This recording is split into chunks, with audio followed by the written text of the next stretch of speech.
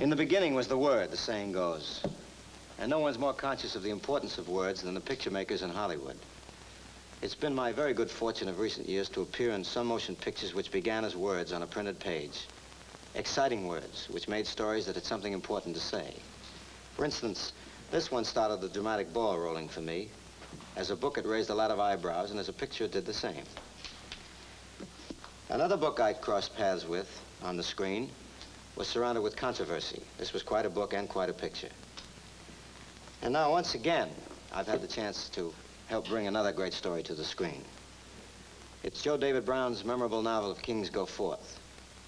It's a sensitive story about two soldiers, a girl, and a question. The kind of question that almost never gets talked about in films. Well, in Kings Go Forth, it's talked about, all right. As a matter of fact, it explodes in a burst of screen drama you'll think about for a long time to come.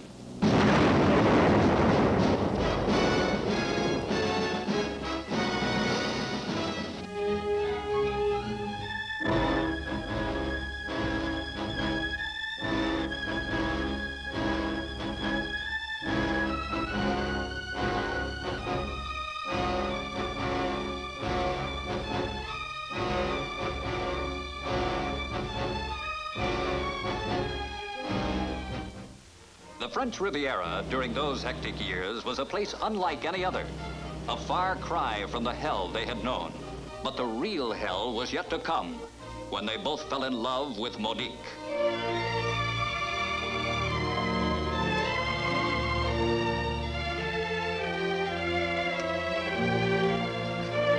But it is not time for a good night kiss.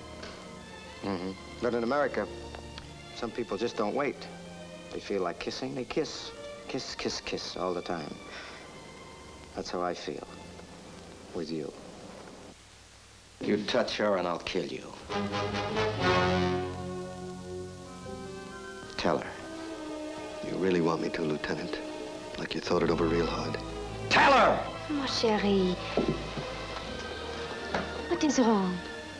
I guess what Sam means is I'm not gonna marry you, Monique.